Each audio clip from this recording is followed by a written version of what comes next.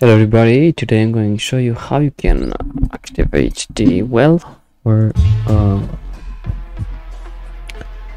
the game Need for Speed Heat. So if you go into the settings right now, you can see that here on the controls we don't have a well, so that's not cool. So we have to close the game and to install something until the well will be detected. So we close the game, and after that we're going to install this. So we're going to install the Logitech G Hub for Windows 10. So let's install this. Yes, press yes there. Install. And after we install it, we can see something like this. We have here the on-game application. We have Need for Speed Heat. Okay, so we'll add this application there, and we go to control panels. After that, we go to view device and printers. We go to game control settings, double click here, and we set this 480 separate here, 75 here, 100 here, and these settings for this type of well. Press OK, and let's reopen the Need for Speed Heat to see if the game will detect the well now. It should detect it. Okay, and after we're gonna enter here on the controls, we're gonna see that we have these settings. So all we have to do is to set this well Deadzone to 0, 50, 100 here, 5, 0, 20, 17 here. But that's not all that we have to do. Let's go online and let's see if we can accelerate and if the well is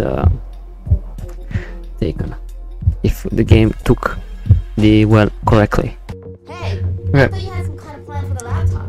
So let's go for the day and let's see if we can accelerate and everything, because for the first time we won't. You'll see. Okay, I'm accelerating, nothing is happening. When I'm pressing the brakes on the pedals, actually the car is going forward, and when I'm pressing the crouch pedal, look what happened. So it's not okay. To fix that, I'm gonna show you right now what you have to do. You actually have to install another application for the pedals. Let's go into the menu. Here we go. So we're going into the settings, and we scroll until on the controls. You can see that we have accelerate and brake, but these two things are not actually working. So if you're gonna press long press on the well, the left button downside of the it's going to do nothing, you know, it's not going to work. So you have to let the color green on the down left on the well. So how to fix this? This is really simple. You actually have to install another application, and I'm talking about this application, Joystick X360 360 controller emulator. So you have to install this one, and after that you have to select here the acceleration. So you have to press here and accelerate, and you see in the game, see, you can accelerate now. And I think that's all, because the brake is actually working. And yeah, now we have the well. So yeah, that's all.